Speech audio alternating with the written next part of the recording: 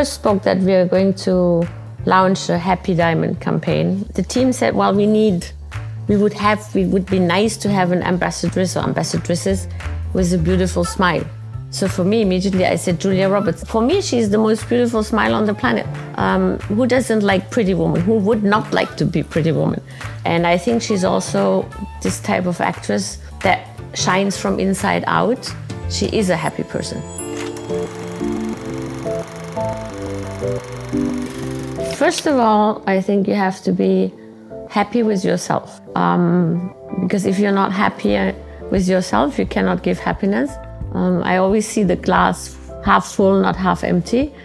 And waking up in a good mood, going to work in a good mood, bringing some good moods to your team, I think is essential. Well, I've heard from him through the film festival in Cannes. He is one of the darlings of the film festival, one of the youngest directors. He was immediately also enchanted. This was a very good choice. The end result, I think, is great. Actually, the Happy Diamond concept exists much longer than I've been with the company. The inventor of the name Happy Diamonds is actually my mom, because she said, when a person is free, is happy. So when a diamond is free, it's happy. But it's always fascinated me how these little diamonds are spinning around and actually talk about dancing. They're dancing within the pieces of jewelry or the watches or the happy sport. I was very surprised because I was still in school when I designed that little clown. Actually a clown because I used to love to go to the circus. So I designed the little clown with the diamonds in the tummy because the classical Happy Diamond already existed. And as a surprise, my father, he saw that little design. He produced it for me as a surprise for Christmas. And I thought it was a unique piece, but that was not the end of it. So one time I went to the workshop and I saw lots of clowns. I said, Daddy, what's that? He said, you won't understand. You'll understand this later. This is commercial. So that's really the beginning of the jewelry. The first thing my father taught me how to do is to read the time. Before the ABC, I had to know how to read the time.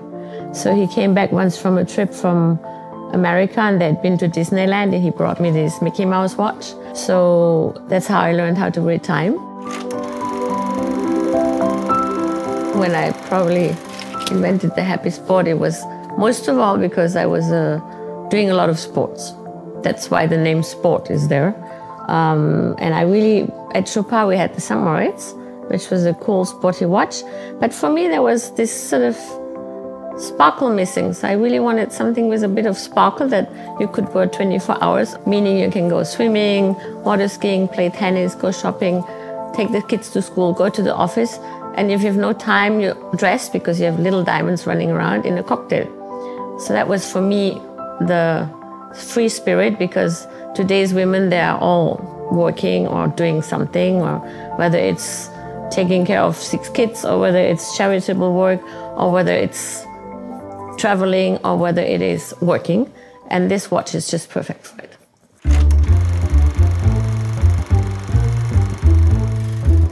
This is a crazy idea to put diamonds in a steel case.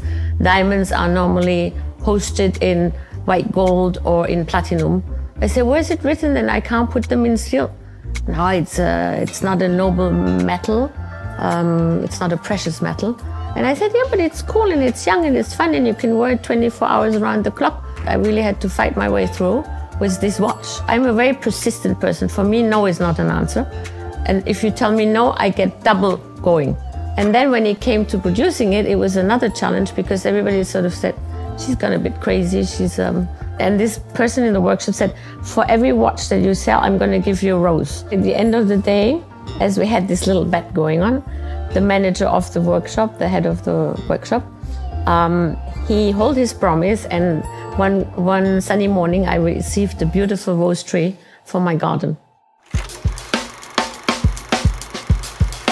Originally, in the classical Happy Diamonds, they were just allowed to spin around the movement, the case. So they were somehow in a circle. In the Happy Sport, they're totally free because they're floating over the watch.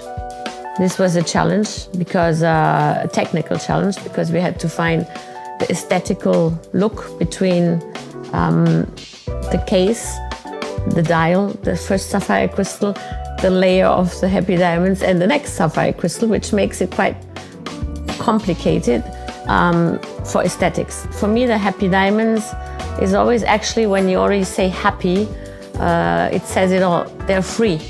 They're actually free. They're not stuck in a setting where they can't move. At this time, I was really not thinking of shaking the watchmaking business. I was just doing my job, which is my passion, which is creating and designing. And I basically, yes, maybe came up with something very unusual, unexpected, but this is often the best creations. But I didn't know that we would come that far with that watch. Sometimes, I meet new clients. I mean, maybe they come into another part of Chopard or high jewelry, but they all somehow are connected to Chopard through the Happy Diamonds. So somehow this Happy Diamond opens the doors to Chopard. And a lot of young girls, I see them wearing it or wanting it for their graduation. Well, it's a watch that somehow really goes through generations. And I think this is how icons are born, when something you pass on from the grandmother to the mother to the mother to the daughter. And also this, I was not aware then, when I designed it first, that this would be the case. So that makes me feel a little bit proud. It was, it was in a very boring marketing meeting. I got so bored, so normally when I get bored, I start designing. So I doodled around. We had these like long chains already with the simple hearts, just empty hearts, which I also designed. And I said, what about if I just give it some color? So I started coloring the hearts. And actually, like many times, the things are really at your doorstep and you don't see it. And that's how it came up. Jewelry should be nice to touch, like I'm touching the clown now. It has to be also a feel-good moment when you touch. It's not just the look, it's also the touch. I always make the stocking test, which means I take a pair of silk stockings and I rub it over. And if the silk stocking doesn't break, it means the setting is good.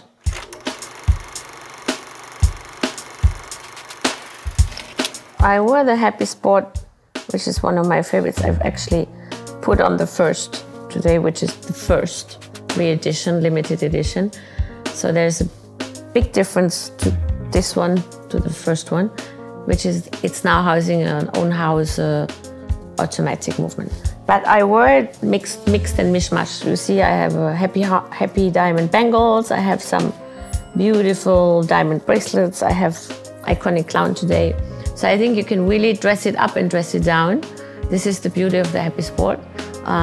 Even the steel one you can easily wear with a diamond ring.